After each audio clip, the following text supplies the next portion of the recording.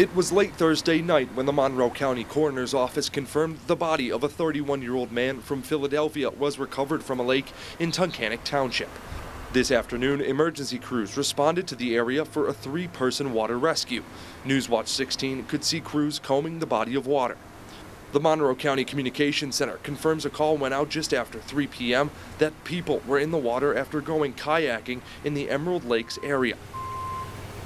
Rescue crews from different departments, including Lackawanna and Schuylkill counties, responded to assist.